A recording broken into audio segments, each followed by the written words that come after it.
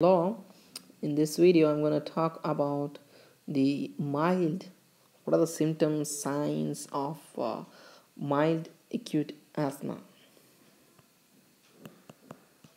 Mild acute asthma. Okay, right? So let's talk about the symptoms and the signs, very important. Remember the color of the patient will be, it's a mild, so it will be normal.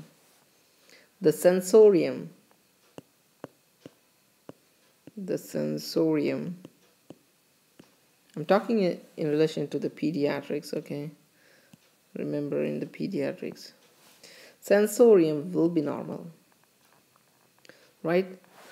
The most important that you should never forget is the respiratory rate that is raised, okay? Dyspnea,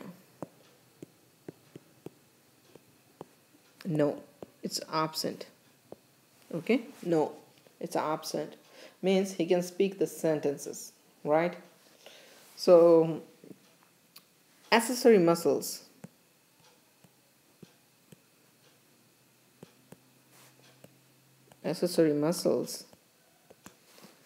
they are not involved or a nil, okay?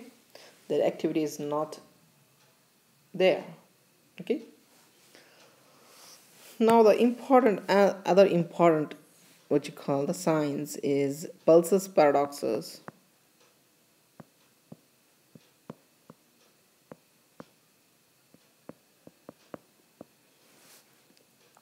is less than 10 mm,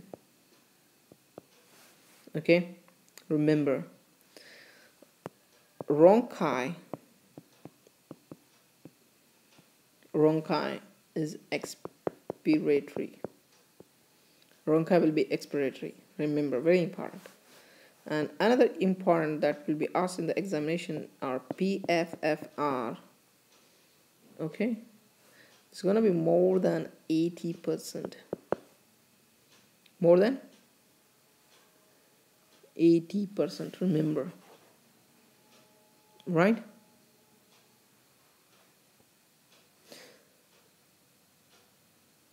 And in SaO2,